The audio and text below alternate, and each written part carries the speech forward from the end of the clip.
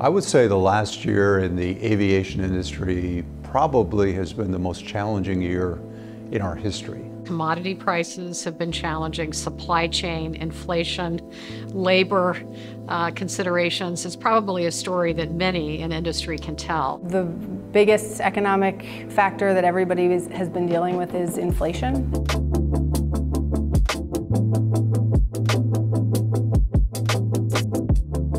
We had a terribly challenging January because of the Omicron variant. And China, which is our second largest market in the world, trailing just the US, was largely locked down for about 10 and a half months. So despite those two embedded challenges in 2022, we generated stronger financial performance than in any year of our 96-year history. In 2022, despite the fact that we saw a bit of a pullback in discretionary items, we still sold over $55 billion of home and apparel and those household hardline items that were so important during the pandemic.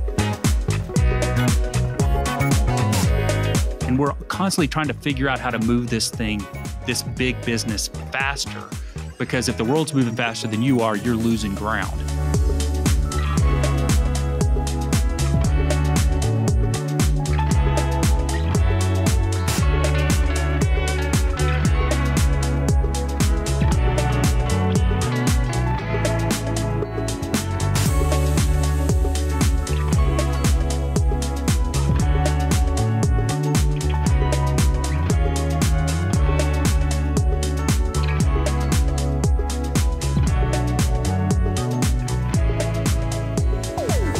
I think the company is like firing on all cylinders. It's like totally integrated. There's this real sense of urgency.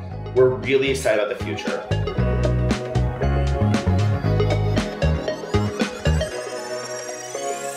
There's this little tiny thing in me that feels like change is always got to happen. And if it's not happening, I want to push it and make it happen.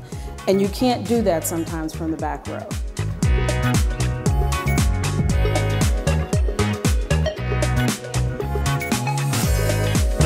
The reality is, for women, sometimes they don't believe they can do certain things because when you look around, you don't see others that look like you, and it can question if you belong. And it's one of the reasons why I'm so passionate about investing in diverse talent.